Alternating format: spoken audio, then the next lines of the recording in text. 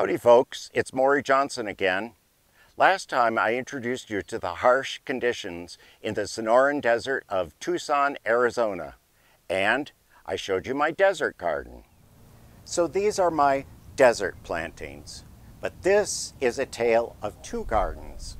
The secret garden lies just behind this gate. The Oasis Garden is an homage to Monty Dunn's Jewel Garden, but done with desert-adapted plants.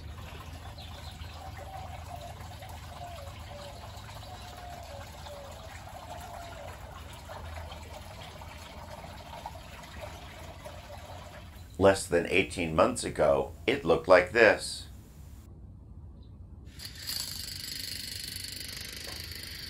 I had the native caliche clay soil dug out and replaced with the planting mix.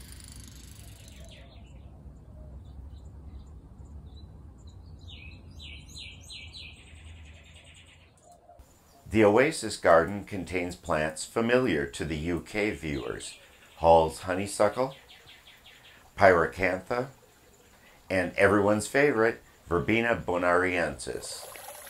There are other less familiar plants, such as Tecoma alata and the Mexican petunia, Ruellia britoniana.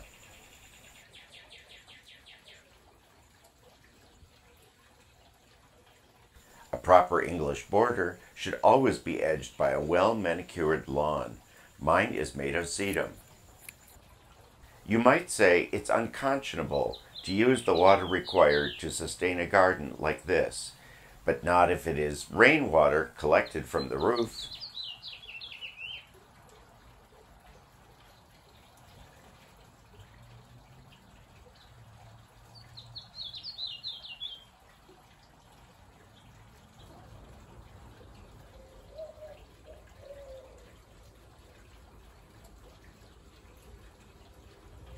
All of my large pots are on wheels. This allows me to adjust the amount of sun they receive. For my delicate English rose, I can move it progressively into more and more shade as the heat builds. Vincas are the go-to bedding plant to fill in garden gaps. Check out the vast assortment at the local garden center.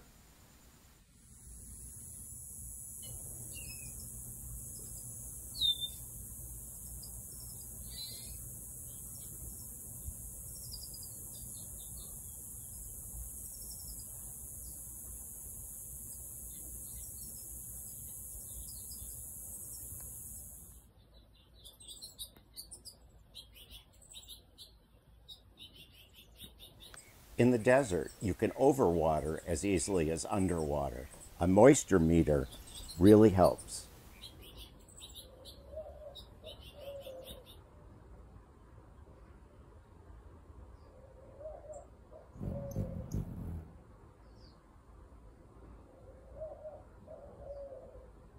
You might not be familiar with skyflower, Duranta erecta, the desert rose, Adenium obesum.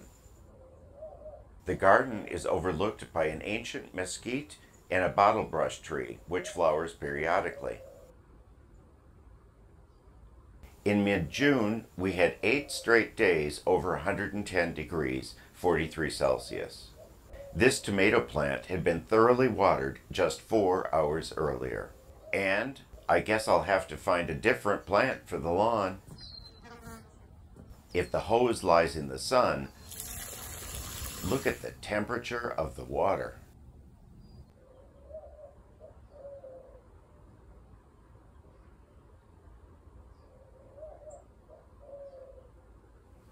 It's counterintuitive to water pots in mid-afternoon, but it's done to cool both the soil and the roots of each plant. The poor little ground squirrels are emaciated because the Palo Verde and mesquite trees made very few beans in this year's early heat. So they attacked Mickey Mouse, but I think they need him more than I do.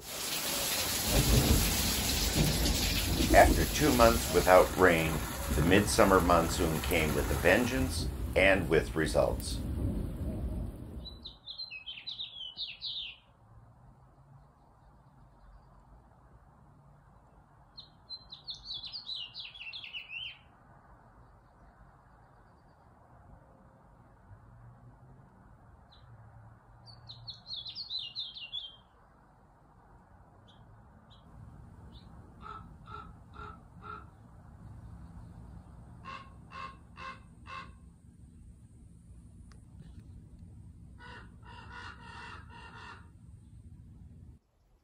My garden has kept body and soul together during the challenging past 18 months.